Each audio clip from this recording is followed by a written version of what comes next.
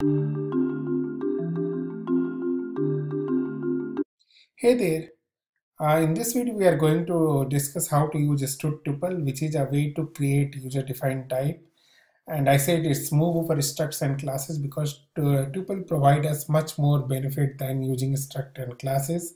In most of the scenario, you can still use them, but you would like in some situation you would like to use strut tuples. So here is the way. Here is a structure called which has integer, char, and float, and this is the way we define our class and structs. Now, if you want to define a tuple, the first thing you need to do is to do a has include tuple. It's available in C++11 onwards, and if you want to define a tuple, you can do like this.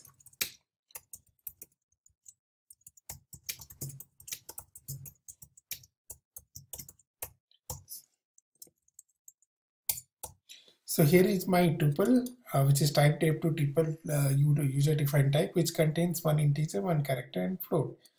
So now we have to initialize this tuple. You all know how to initialize struct and classes.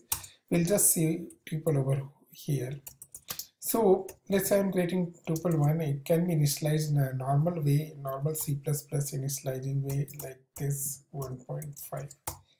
This is one way. The another way is that it's the initializer list. You can say B 2.5. Okay, and third way is there is a function given by standard library called make tuple, and it does the same thing. It takes the same parameter. So these are the three ways on which we can initialize a tuple. Now after initialization, you will be wondering how we can access that. So to access, we'll have to use again a standard library function called get. So to get the first element, we'll do this get 0 of this particular tuple. And we can do the same thing for other members. Okay, now we'll run the program and see we are able to access these tuple members of TP3, which is 3, C, and 3.5. Now this is all about accessing. Now what if we need to change it?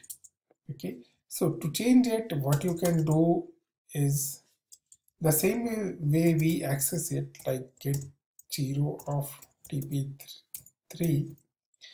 I just want to, let's say this integer I want to add or multiply it by 100.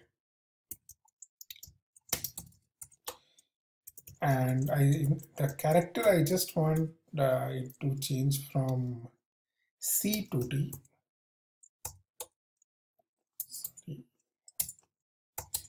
And this floating point number, what I want to do is that changes to 35.6 some number. Okay, this is changed, and after changing, if I will print it, let's see. I'm running the program and see it's printing the changed value after that. Now you have 300D 35.6. So this is all about how you can create tuples and access them and change value to that. Now you will ask a question that why tuples and what's the benefit it gives as compared to structures. One thing, the first benefit is that you can get to know the number of elements in the tuple. Here number of elements are 3. You can get to know the size of a structure, but you will not be able to know that number of elements contained in that size, because both will contain, the size will be, I mean after alignment it will be around 12 in 32-bit machines. So you will not be able to know how many bytes occupied by first character. So to do this, you can do something like, there is a tuple library function called tuple size, which takes our user defined tuple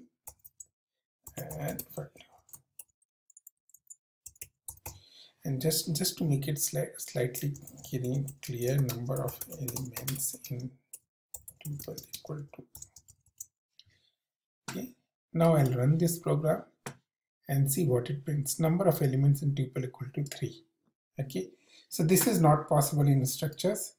The second thing, which you will like, very interesting, is that even if by some way you come to know that what are the elements in structures, you will not know the type of it, but with tuples you know the individual type of each elements using type id operator. Let's say I'm using type id of get g, first element of this tuple, uh,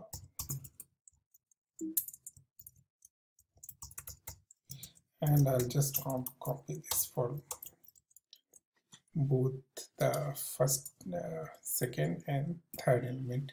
Let's see what it prints. Now you can see that it prints I, C, and F, which is a sort of integer, char, and float. I guess this output is compiler dependent, and in Visual Studio, if you do it, you'll get int, char, and float. So these are some of the major benefits of tuple for which you should consider it instead of doing classes and structures. That's all for this video, and we'll have something very interesting for writing functional way of coding in the next video using tuples. Till then, thank you. Thanks for watching.